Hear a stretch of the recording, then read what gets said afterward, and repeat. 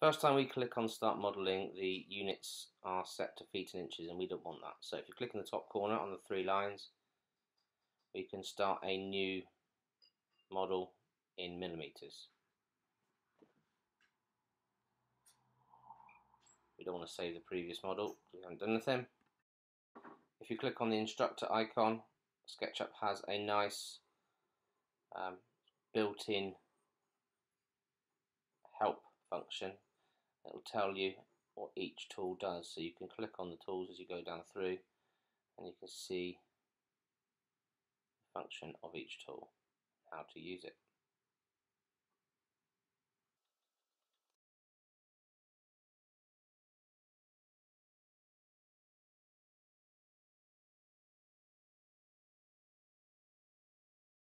So we're going to create a model using some simple shapes.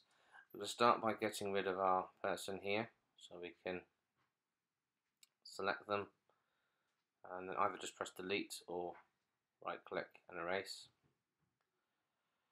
All the drawing tools are down the left hand side of the screen.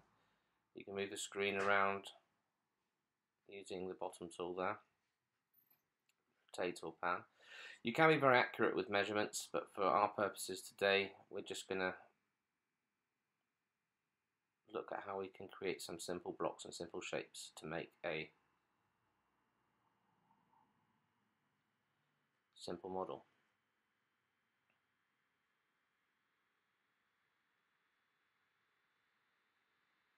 We've got our basic block there and we've extruded it up.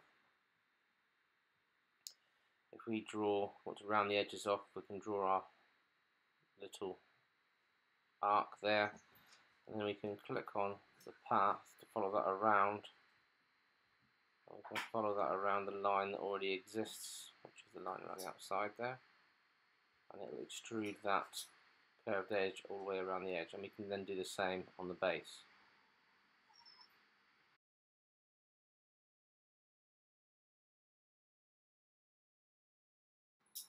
We're going to create our rounded edge around both edges there.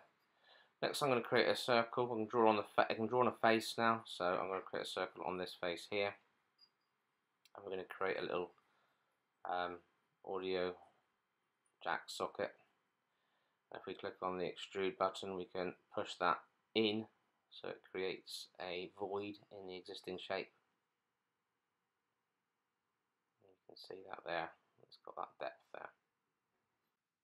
As I explained earlier, you can be much more precise with the measurements and the dimensions just by typing them into the bottom box there, but for our purposes we don't need to be right now.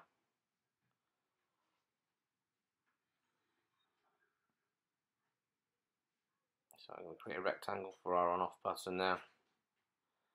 I'm going to use an arc to round off the corners.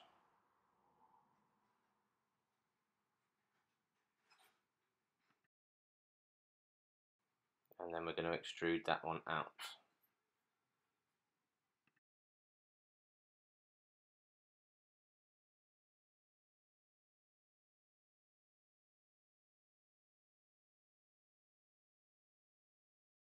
I can then use the same process to create some details. Note it automatically finds the center of the circle once you've got that circle. And once we've got our details on there, we can apply some materials and some colours using the fill. So if we just select a simple colour for the majority of it, you have to click on each face that you want that colour. We can zoom in and out using the mouse roller to see the thinner edges. You obviously have to see from underneath to get the edges you can't see from the top.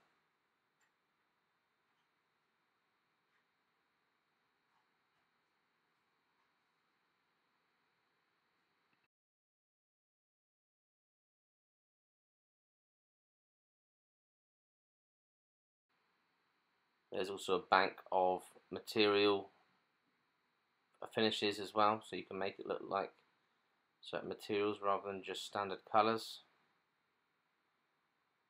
So I'll give it maybe a glass.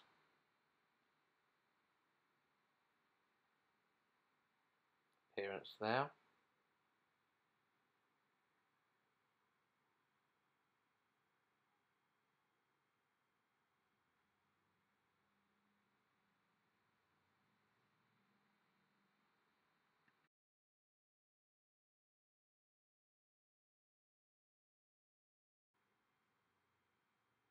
We can then edit elements of the model as well, even after we've done materials.